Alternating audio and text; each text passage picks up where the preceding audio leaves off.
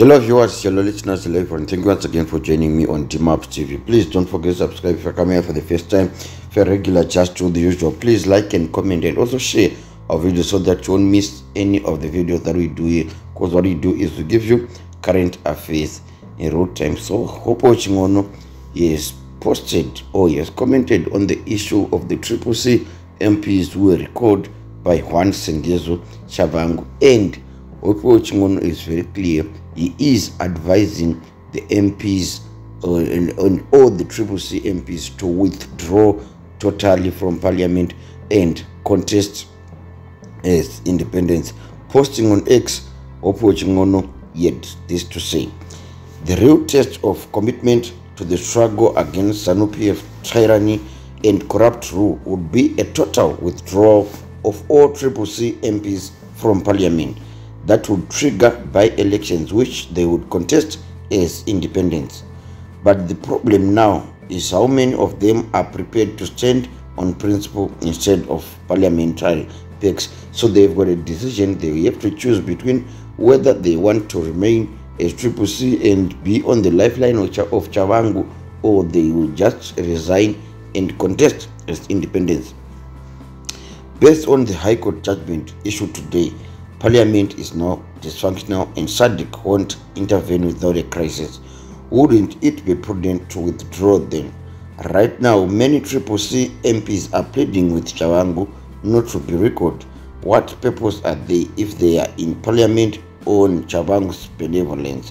ZANU-PF and Mnangagwa wanted 2/3 majority. They can only get it if CCC doesn't contest the by-elections. So not contesting is not a plausible and tactically smart choice. They have to contest and stop a total parliamentary charade, as we saw in 2015 when ZANU-PF took over urban seats, which Morgan Tsvangirai decided not to contest. My first choice would be to withdraw and contest by elections as independents while building a political party with a constitution and structured leadership. So we are back again to the issue of the constitution and also to the issue perhaps of a congress. Those that refuse to withdraw, you know that they were never with you in the first place. Second option is to only contest in by-elections that are triggered by Chavangu's recalls and keep those not recalled in parliament. I prefer the first option. It gives you 100% control over the business of opposing ZANU-PF. Without that, you have compromised MPs whose only survival is decided by Chavangu. Now that they know they are beholden to Chavangu, you will see how silent many will be in these streets for fear of being recalled. How many can publicly declare their allegation to the real CCC and not Chavangu? How many can publicly say that Chavangu is a political charlatan? How many can withdraw on a point of principle instead of staying for parliamentary peaks? As always, time will tell. So these are the thoughts of Hopo Chingono.